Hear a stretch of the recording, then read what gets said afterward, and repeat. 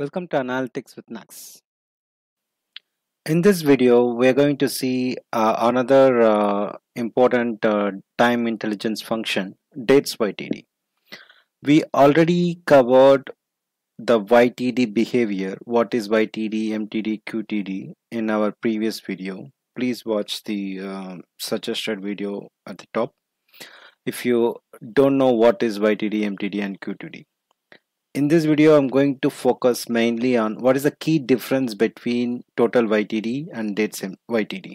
Without wasting time, let's move to our business scenario.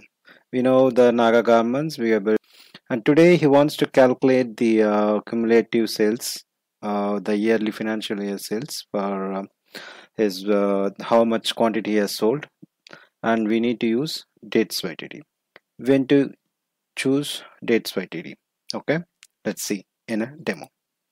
If you are new to this channel, hit the subscribe button right now to learn the concepts in Power BI.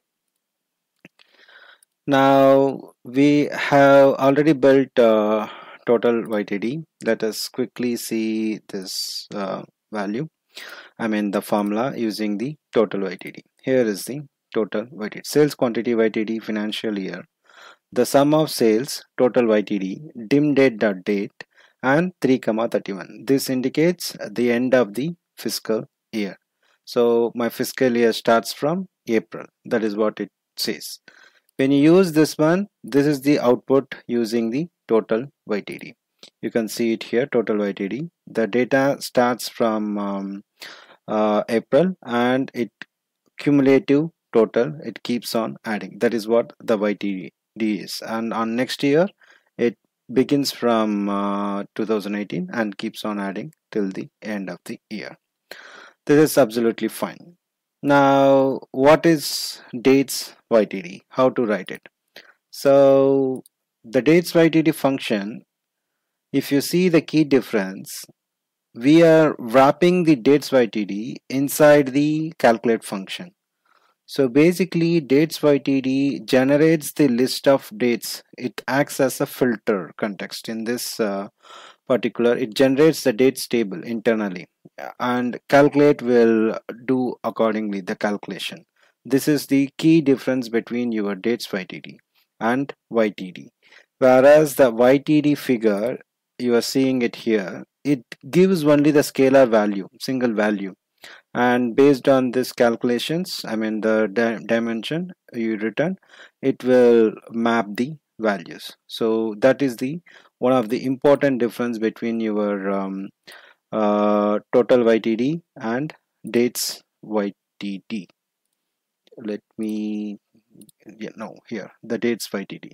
You see the difference, right? The dates YTD inside calculate, whereas your total YTD is a single function. Okay, let us try to put this measure. This chart is showing based on total YTD. Okay, that is here. So this chart, whatever you're seeing it here, it's based on total YTD. Let us copy this chart and put it here. Okay, and I will use dates YTD measure now. So it is typically the same. There is no difference.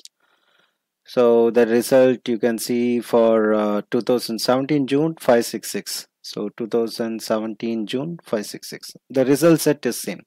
When I need to choose dates YTD and total YTD, the question arises. Basically, if you see the syntax, let me try to rewrite this one. Okay, total YTD. You can see the syntax expression, that is whatever you want to calculate, it's a quantity or sum, then followed by a dates, and it says filter. It is a single filter you can apply inside a total YTD. In that case, you can go for total YTD. Okay, that is what it is all about. If you have multiple filters, say for example, I want online, whoever purchased on shop, and formal wear. This syntax is not possible. This filtering is not possible using total YTD. Let me write that one. So So it is sum of sales quantity,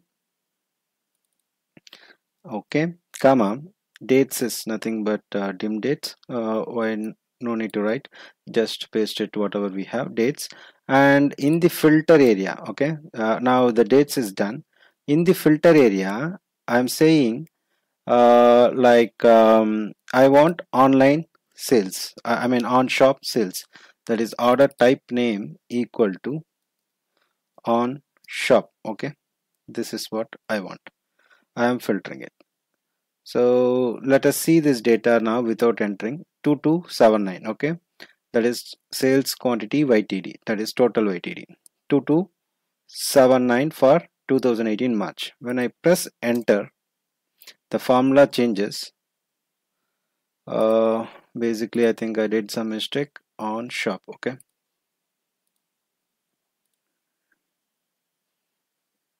I think it's small letter, it should be caps, okay, that is a mistake.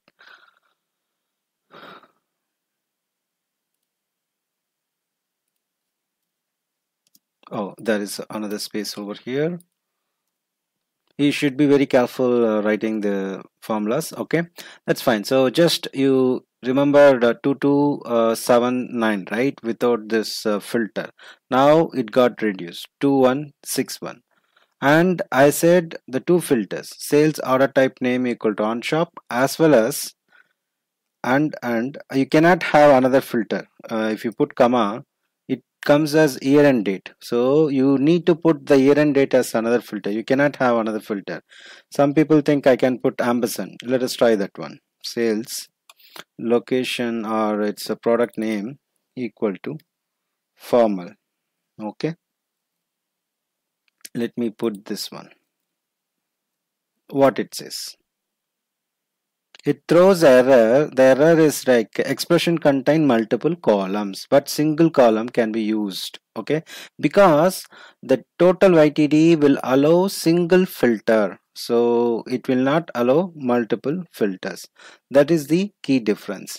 Now the same thing I can able to achieve. I can have multiple filters in the dates YTD. Let us move to dates YTD. This is not the total YTD. Let me rename it to dates YTD. Dates YTD, as you can see the measure here, dates YTD. Okay, now when I move on to dates YTD, what I can do, I want to apply multiple filters. The calculate, as you know, that is the power of calculate. You can have multiple filters. You can see filter 1, filter 2, filter 3, dot dot dot indicates multiple filters. So this dates YTD function itself acts as one of the table filter. Now dates YTD dim date dot date, same the year end. See the syntax of dates YTD, you are mentioning dates and year end date, that is fine. Then again you can have multiple filters, that is part of calculate. So now I can have two filters now. One is like sales order type name equal to on shop, instead of and I can use multiple filters, right, sales and product name equal to formal, okay, that makes sense. That's it. There is a data issue, I mean you need to properly use proper word formal. Product category is formal, whether you have a product name as formal, you do not have a product name as formal, I know. So product category equal to formal. There you go. Now you can see 226, that is 2018 April. The data is for on shop. Okay, this is YTD because you can see the measure you filtered for on shop. Whether you cannot apply another filter, whereas here you applied another filter like it is on shop and sales, I mean category equal to formal. So if you want to use multiple filters, go for like calculate as you said the dates YTD, And if you have a single filter or no filter, go for total YTD. It is so the same case is applicable for dates Q2D and dates MTD. And if you have multiple filters, go for calculate and dates MTD, Q2D, YTD. If you have single or no filters, use total YTD, total MTD, total QTD. I hope you guys like this video. Share and subscribe to the channel, and do remember that data is your asset.